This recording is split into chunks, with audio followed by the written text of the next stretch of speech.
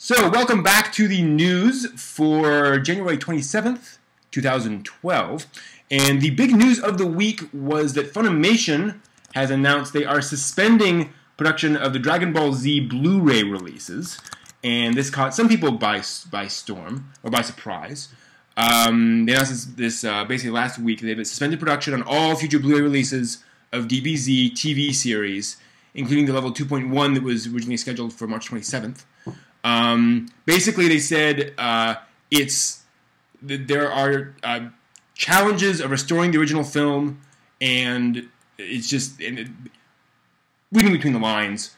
There's not enough fan demand to make the restoration process that's required for the Blu-ray release to make sense. It just costs too much money to make the Blu-ray releases.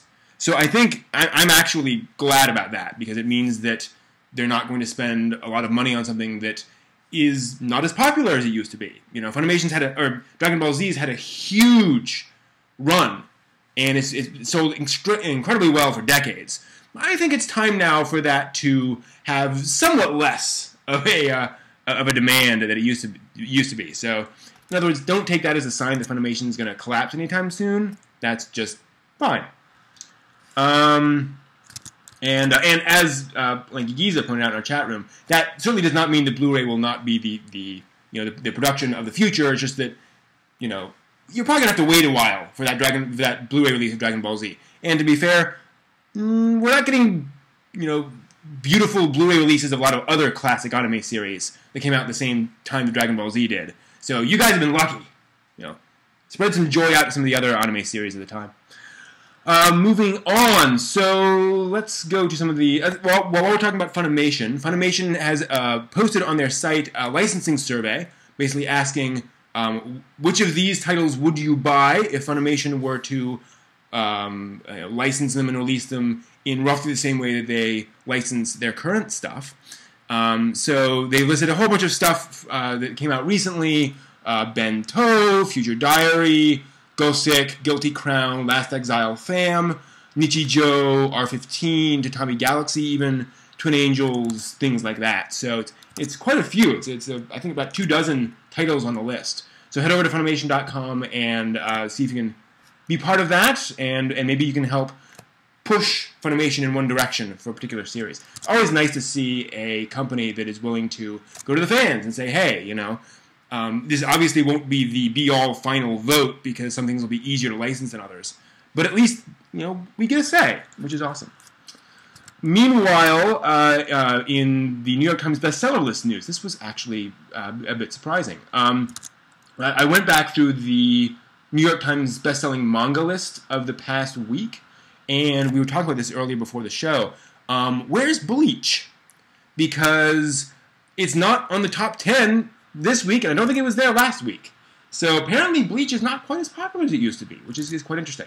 For the record, the top manga of the past week was Sailor Moon Volume 3, and the second one was Sailor Moon Volume 2. So the Sailor Moon re-release doing extremely well. This is a somewhat more accurate re-release of the original Sailor Moon. That's followed by Naruto Volume 54, Twin Speaka Volume 11, One Piece Volume 60, then Blackbird, Yu-Gi-Oh! GX, Rosario plus Vampire Season 2, another Naruto, and Dengeki Daisy Volume 8. So there we go. So kind of an interesting thing. You know, we'll see where Bleach goes. Moving back into the anime world, Nico Nico Doga has announced they will be streaming Black Rock Shooter, the TV anime series coming up February 3rd, with subtitles in 8 different languages, which is kind of awesome. So I'm assuming that means they will be... Well, here's the interesting thing. They did not say simulcast, and nowhere in the announcement have they mentioned simulcasting. So, let me just look down here, and it looks like there will be a delay, so it won't be like necessarily the exact day of the release. It looks like it will be a day or two afterwards.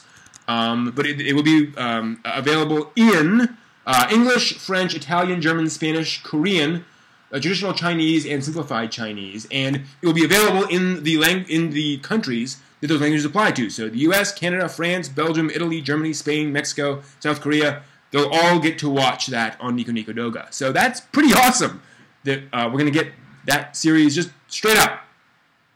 Boom. Done. So good on the folks there. Moving on. In other anime news, there's a new anime series coming out called Apollon.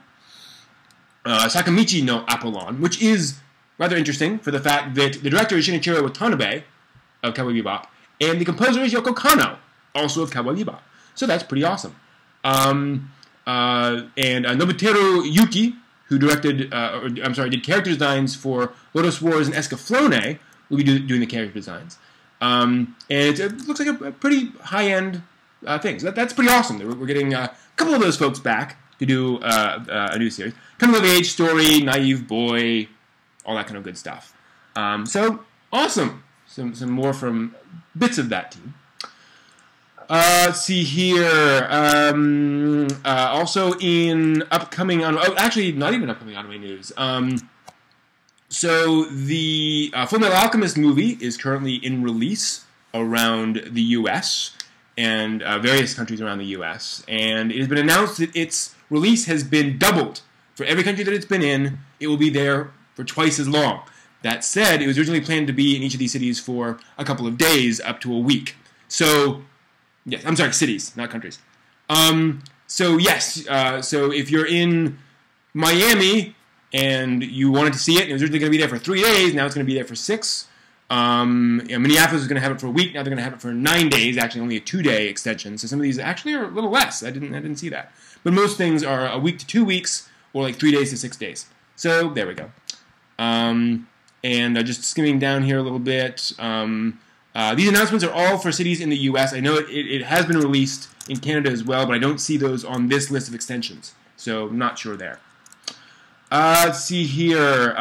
Moving on to some streaming news. This is quite interesting. Toonzaki mentioned on its Facebook page this week that after Mega Upload was shut down, Toonzaki saw a 20% spike in views. They also reported that their Hulu numbers are significantly higher. So apparently, the death of Mega Upload has meant that the legitimate sites have seen more traffic. So, square one for the pirate hunters, that actually is meaning more of a push. Now, obviously, a lot of those folks have moved to other pirate sites. But the point is that, yeah, that did actually help a little bit. So, I'm not coming down either side of the Mega Upload thing. But that is an interesting number there. Let's see here. Moving on to some of the sort of lighter news. Wako CL, a famous Japanese pop band, or sort of a rock band, J-rock band, who've done a number of theme songs for Fullmetal Alchemist, Gundam 00, Moribito, and Kenshin. They have announced as part of their tour that on March 25th, they will be headlining at Madison Square Garden. Hello. This is the first time a Japanese pop band, or Japanese band in general, has actually headlined at Madison Square Garden. So that's pretty awesome and amazing that we've seen that sort of penetration of that. And certainly J-pop and J-rock have gotten increased listenership in America. So that seems to be moving on. That's awesome. A couple more things. Yumi Unita, the artist behind Bunny Drop, has announced that she's going to start a new manga called Digital Kiss, which will be a manga about the process of creating a manga. Not like Bakuman, but like, here's how to draw a manga. Here's stuff about screen tones and patterns and designs and so forth and so on. So that's pretty awesome. You'll get someone who's reached a lot of acclaim for the way that she approaches her art. You'll be able to see sort of inside her creative process. So that's pretty cool. Finally, in sort of odd news, the upcoming Street Fighter X, I'm not up on video games, so I'm assuming that's Street Fighter X and not 10, because there have not been 10 Street Fighter games. Anyway, the upcoming Street Fighter X 10 Tekken, or Street Fighter X Tekken, like I said, I don't know video games, have announced that they're going to add 2 special characters, Pac-Man and Mega Man. Let me repeat that. The Street Fighter X Tekken fighting game will have Pac-Man and Mega Man as playable characters. Yeah, I don't get it. So that's the news for this week. Hope you've enjoyed that, and I hope I will see you here hopefully next week for more latest anime and manga news. Until next time, take care.